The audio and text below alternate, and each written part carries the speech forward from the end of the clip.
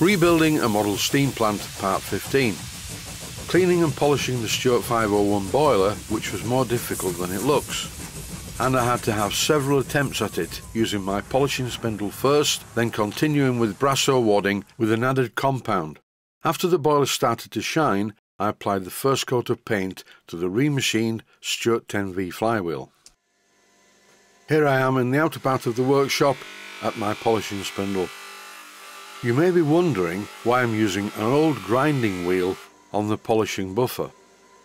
What the grinding wheel does is trues up the polishing buffer, then you can apply some more compound to it and it polishes a lot better. This tip was given to me by a friend of mine who used to work in the electroplating industry, and part of his job was to clean up the metal and polish it before it was plated. Most of the polishing spindles that I still use were given to me by this friend many years ago, which is just as well because a lot of the modern polishing buffers that I bought have been absolute rubbish. When doing jobs like this, it's a good idea to wear gloves, but I have a point of never wearing gloves in the workshop, because being a keyboard player, I need to know where all 10 of my fingers are at any given time. Not wearing gloves when polishing does have its shortcomings, because the parts get very hot and I often have to put them down to let them cool before I can continue. I always have a tub of water behind the polishing spindle, and this is also close to the brazing hearth for quenching freshly silver soldered components, but it's also useful for cooling smaller components that I'm polishing. This copper boiler took quite a long time to polish up, and here I'm going to use some T-cut to polish it further. I have to admit that the old Stuart 500 series copper boilers were not made of the best quality copper. Some polish up okay, others don't. But I'm sure with a good application of this T-cut, and to apply it I'm using some Brasso wadding, I should eventually be able to get through the oxidization and the boiler will start to shine. Using an old piece of Brasso wadding is a good idea because it soaks up the T-cut, and as you can see by the black residue on the boiler, it's been cleaned very well by the T-cut. There's no easy answer here, it's just elbow grease. And the sad thing about this is, once the boiler is in steam, it will immediately start to tarnish again, with the heat from the gas burner underneath it. That's the way of things, but at least it's going to start off by being shiny. Time now to go into the workshop, which is built onto the house. And it's a good bit warmer in here. What I'm doing is removing the grub screw that holds the newly machined flywheel onto the Stuart 10V.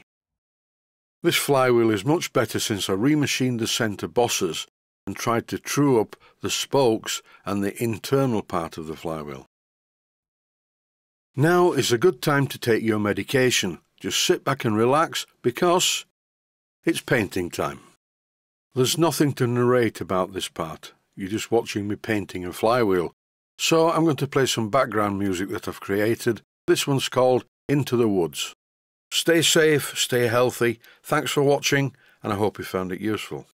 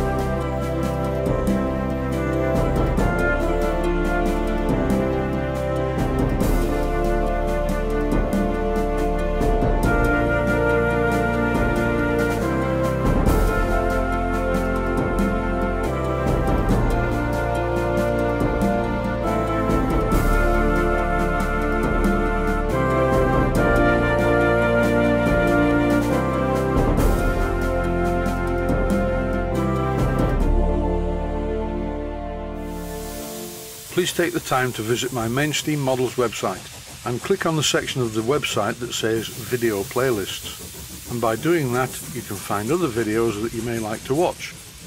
And by using the playlists, you can actually watch the videos back to back.